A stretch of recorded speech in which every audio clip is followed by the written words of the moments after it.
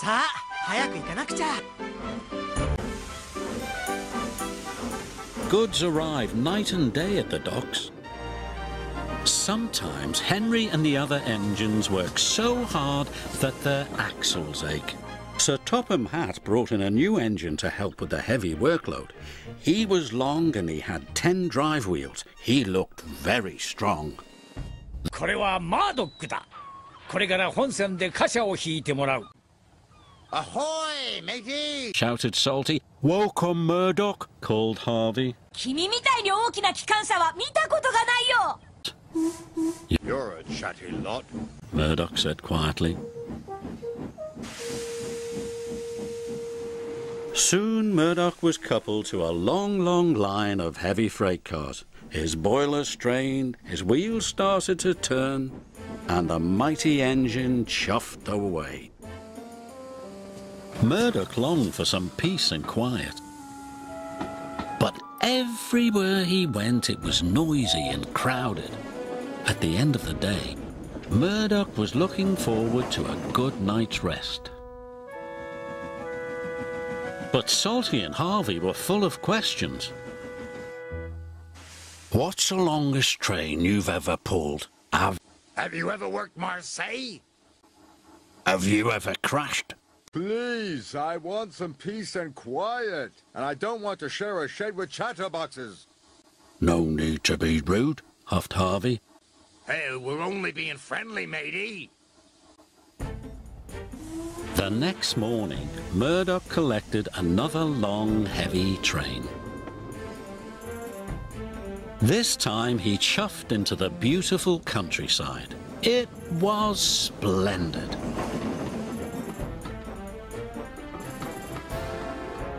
At last he had some peace and quiet.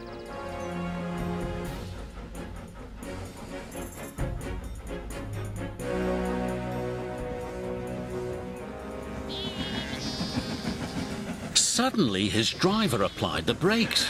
There were sheep on the tracks. あの牧草地から逃げてきた羊だ。ほら、柵が壊れてる。They tried to chase the sheep back. First this way, and then that way. They tried everything, but nothing worked, We'll never remove these sheep by ourselves. complained the fireman. ああ、電話で救援を頼むしかないな。Murdoch was very unhappy. The noisy sheep were spoiling his peace and quiet. Sir Topham Hatt was enjoying afternoon tea when he got the call. 羊だと。すぐに農夫と一緒にトビーを向かわせよう。The sheep were becoming noisier and noisier, Please stop. groaned Murdoch. I'd rather be back with the chatterbox engines. Just then, Toby chuffed into view. Toby, Exclaimed Murdoch. we're certainly glad to see you. Before long, the farmer and his dog went to work.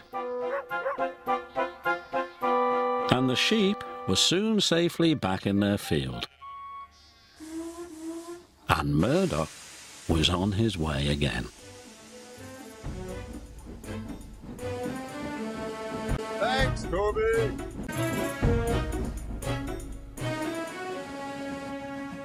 That evening, Murdoch parked between Harvey and Salty, but Murdoch spoke first. I'm sorry that I was cross. He chuffed, I'm very pleased to share a shed with you. and we're pleased to have your company, said Harvey.